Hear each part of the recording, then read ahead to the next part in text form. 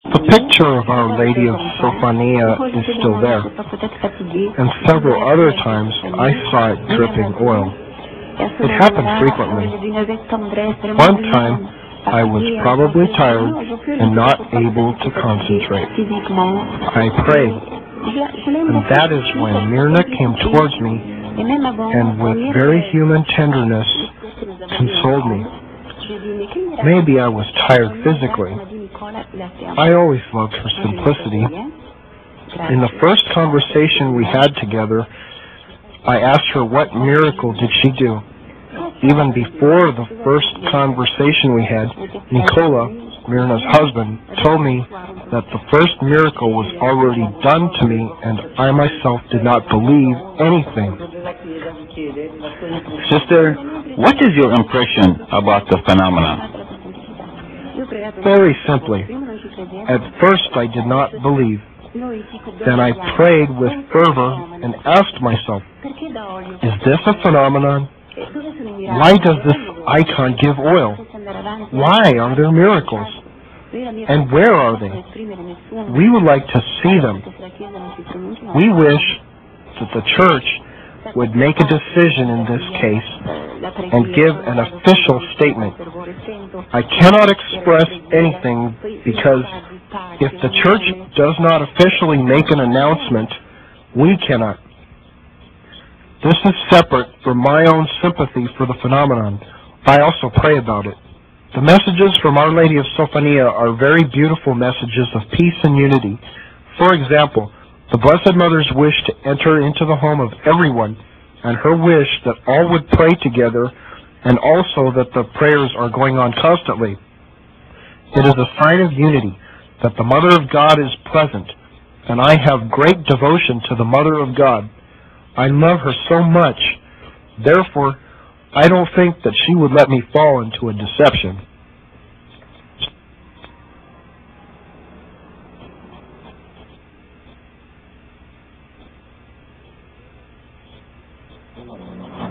Myrna continuously sings and prays for unity.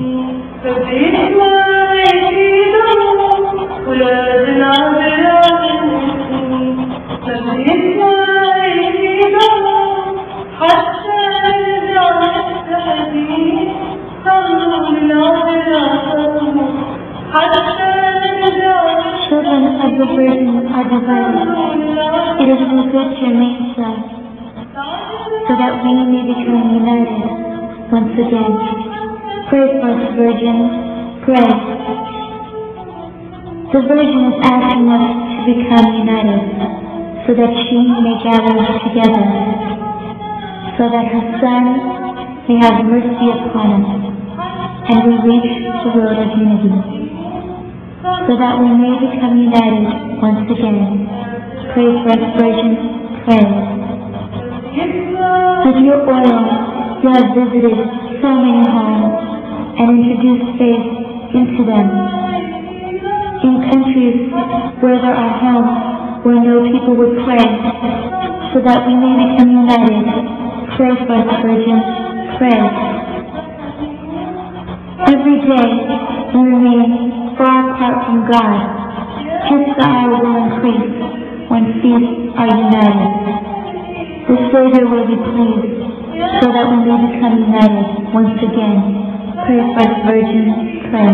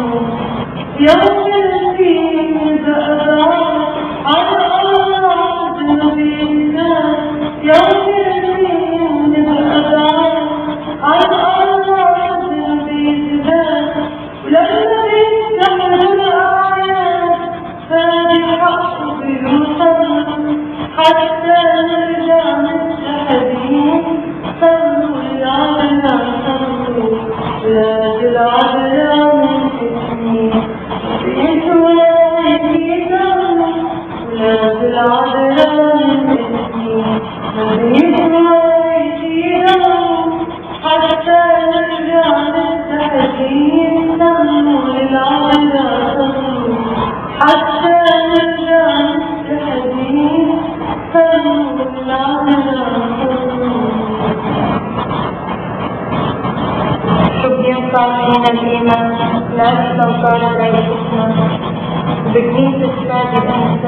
the use of faith if we live so long in the church of the Savior divided? The church was divided at times when people were overcome with evil. Enlighten us, O Savior, with your light, so that in it we may unite our church. In your name we have become two. We celebrate your feast twice, so that we may all be united. The Virgin came down visiting us. She could no more sleep on her couch. She came down to provide us with inspiration. With the appearance of the Virgin in Damascus, our rejoicing is so great.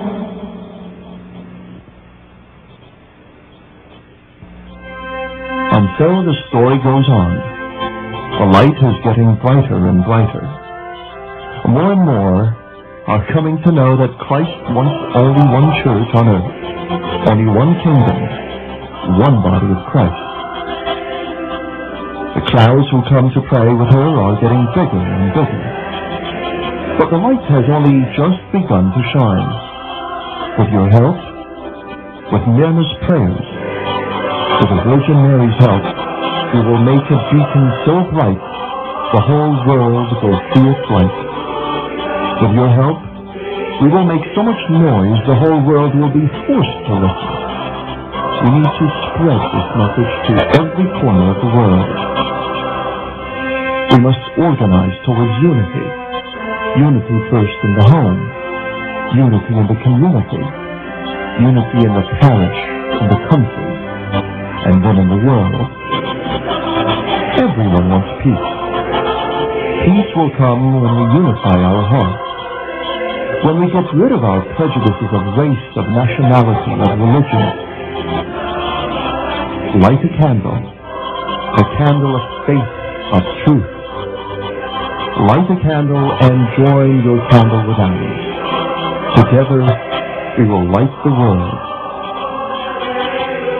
We will pray until we have unity, until we have one faith, one religion, one mind, one love, one body of Christ, and one kingdom of heaven on earth. When they do, it will be like a snowball rolling down a mountain. It will gather up all the strays until all the world is Christ's kingdom.